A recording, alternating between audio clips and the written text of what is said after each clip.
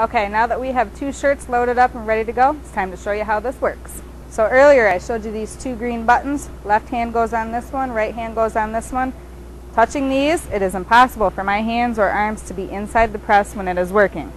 Before we operate this press for the first time, I'm going to tell you about this big red button. Again, at any time you need to stop this machine, you hit this red button and it automatically stops everything that is in process. If you think I'm done telling you about the big red emergency button, you're wrong. I'm probably going to tell you about it again. Notice my left hand on the left green button and my right hand on the right green button. There is no way my hands are in this press if my hands are on these separate green buttons. To activate the press, I press both these green buttons at the same time. It will pull the press down, hold for 30 seconds, and automatically come back up on its own.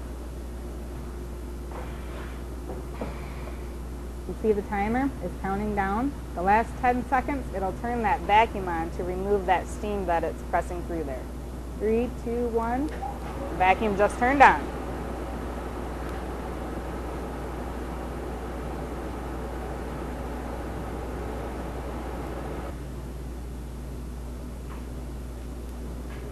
And as you can see, it pops back up automatically on its own at the end of the 30 seconds.